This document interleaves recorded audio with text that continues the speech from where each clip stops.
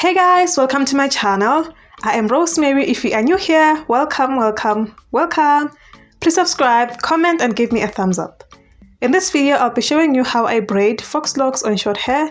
If you want to learn how to braid, continue watching. I am going to use this ombre dreads. I cut it in half and it looks like this. I am going to also use hair gel and yarn or wool. This hairstyle can last for more than a month. If you want to keep it longer, please follow each and every step in this tutorial. With hair washed and well moisturized, I'm going to section the hair accordingly. Please note that I am going to use small sections because the hair is short. To start braiding, I'm going to unravel a small section of the dread, making sure that the other side of the dread is not affected. So to prevent the unraveling, I'm going to hold it tightly. If the hair ends are not thin, I recommend using a small comb so that the dread can last longer.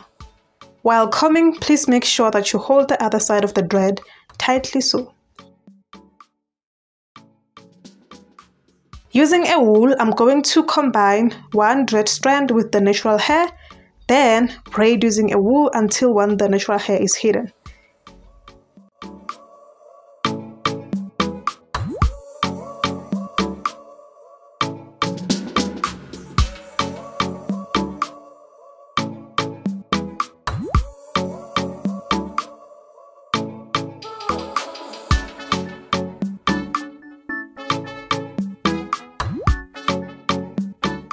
When I'm done braiding, I'm going to tie the hair ends. After that, cut the excess wool.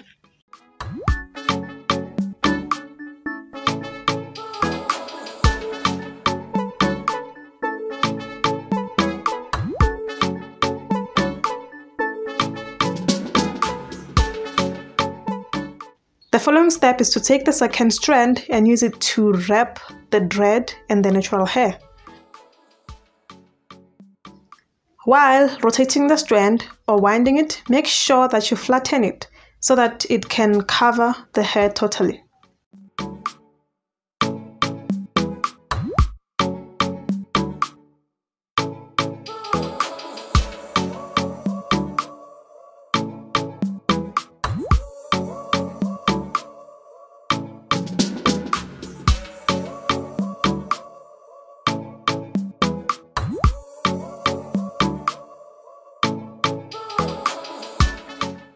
When I'm done winding the first strand, I'm going to use the second strand to continue covering the dread. Then, when I'm about to finish winding the strand, I'm going to rotate it towards the hair roots to prevent unraveling.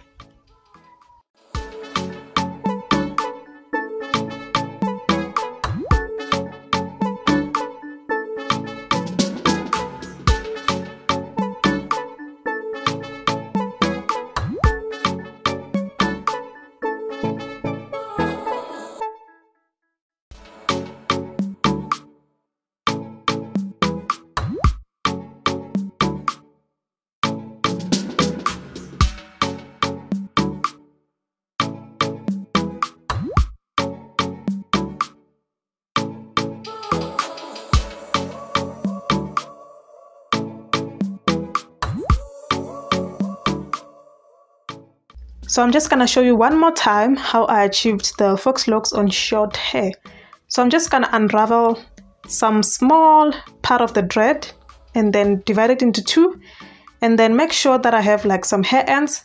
If you feel like you're going to pull the other side of the dread, just use a small comb so that you can comb out. I found out that it was easier and it didn't really disturb the other side of the dread. Then after doing that, you're just going to combine one of the strand with the hair and braid it together with the natural hair using a wool.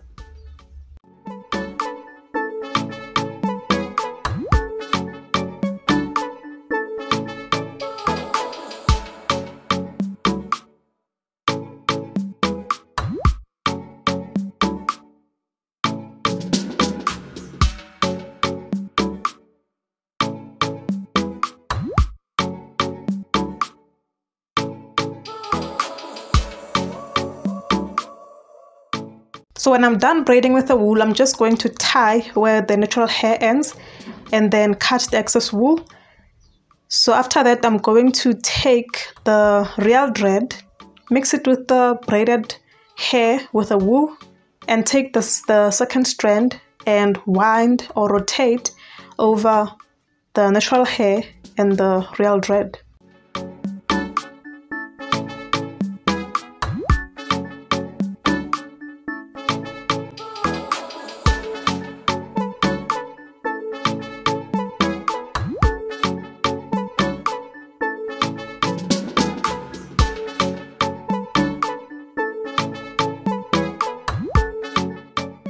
When I'm done winding the first strand, I'm going to use the second strand to continue covering the thread.